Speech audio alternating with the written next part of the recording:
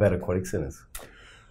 Aquatic center is This is a painful story. it is a completely different kind of beast. I mean, potentially they should be probably retested on a more regular basis than 5 years, though. Well, I think 5-year retesting is very paramount because of the very specially hostile environment with correlated humid air that can potentially get into the structural member if the vapor and air barrier is damaged. I mean, cost effectively, these aquatic centres, they should be built to a passive house standard. I mean, they'll last so much longer. The amount of money these aquatic centres use in energy, but also you have to rip off the roof and replace it on a regular basis. It's very, very difficult to convince the cost controller and the financial planner in the first instance. Yeah. But with more and more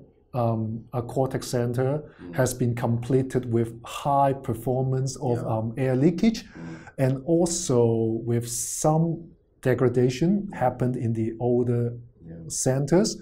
I think we see more and more project team that even before they start chatting with us, they already chosen to use sandwich panel as roofing instead of the more traditional stick and metal deck roof that make it very, very challenging to create that air and vapor barrier.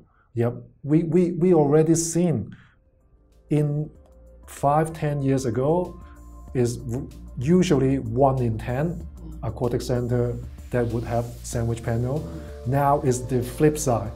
Only those aquatic center designed by inexperienced team would try to use metal deck roof.